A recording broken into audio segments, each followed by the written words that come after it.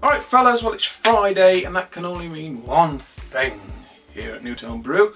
It's time to delve inside the fridge of commercial craft beer. Pick one out and see what we think of it. Today's beer is a beer from the Allendale Brewery here in the UK. And this is the Pennine Pale Ale.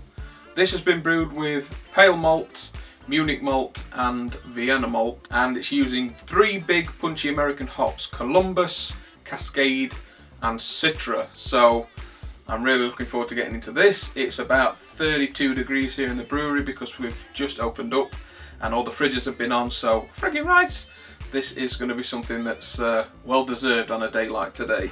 Let's get it cracked open, get her in a glass, and we'll see what we think about it. A big thanks to our channel sponsors for sending this over for us to try. BeersOfEurope.co.uk, biggest online beer store in the UK. Go and check them out. Their selection is vast, covering the globe. So go and check them out. But let's get this in a glass now and see what we've got. Oh, this is going to be an enjoyable pint. So this is a golden ale, although on the website they say it's a blonde ale. But nevertheless, it's a pale ale, 45 IBUs, and just look at that. Beautiful, a golden straw colour. Not too much haze on there, but it's just a good-looking beer. It's not bright white, it's not completely filtered, and it's formed. That tractor going past. It's my father-in-law bringing in the hay. Son of a bitch.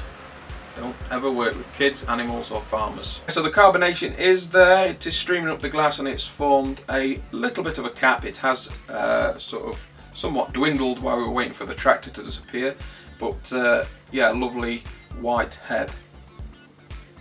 Oh, the aroma on this is so inviting, it's just coming out of the glass. Lovely sweet tropical hints, big tropical fruits, touch of citrus, but mainly these big tropical fruits, and you don't have to go searching for them, they just find you. The aroma's fantastic. Not really picking up much of the malts, it's more of the hop dominant on the aroma, so cheers guys, and yeah, let's dive in for this.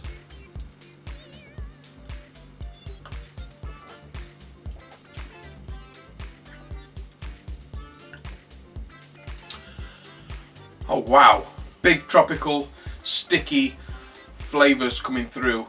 Your passion fruits, your mangoes, and a lovely citrus sort of roundness that sort of holds everything together. Really good. The aroma, the punchy aroma of the tropical hops is the same on the flavour. You really do get them punching the way through. They are so noticeable, you cannot sort of miss them. And the malts, the malt profiling for this is perfect. The pale, the Vienna and the Munich just sort of come together as a base to sort of showcase the hops. They are there, you know they're there, but they're not intrusive, they're not out of balance. They don't try and steal anything away from the hops. For me, it's all about the hops on this pale ale.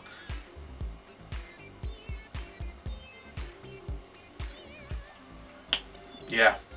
Fantastic. There's a little bit of residual sweetness in there, but really it dries out. The malts really dry out, really refreshing, leaves you wanting more. You have to go back for more, and it's hard not to because it's such a tasty pale ale. It's 45 IBUs and 4%, so it's like an all-day.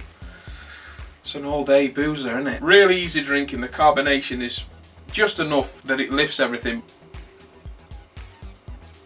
Yeah, the bitterness on the back end, really well balanced. It's not over the top, but it's just there, just enough, playing with the carbonation, just to lift everything, just to freshen everything up, and again, leave you going back for more. Them hops though for this are just fantastic.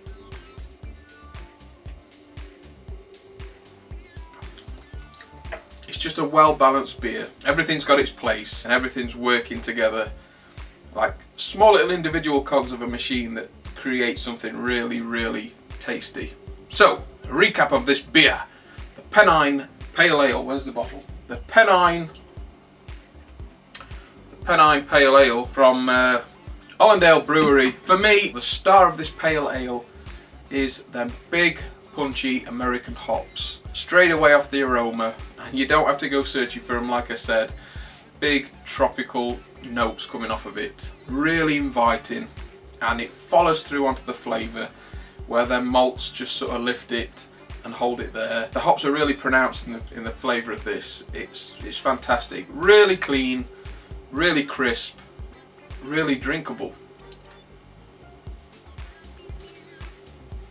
And there's not a lot more to say about it. It's a fantastic beer.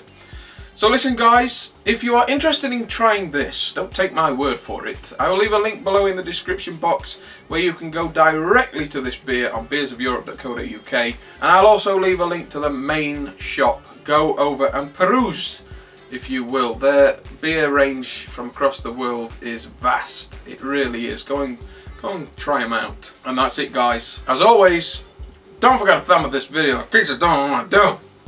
And don't forget to subscribe. The little red subscription button that says subscribe. Click it and you won't miss out on what's coming up next. And share the video. Get it out there for all to see. And as always guys, I'm out of here. Boop.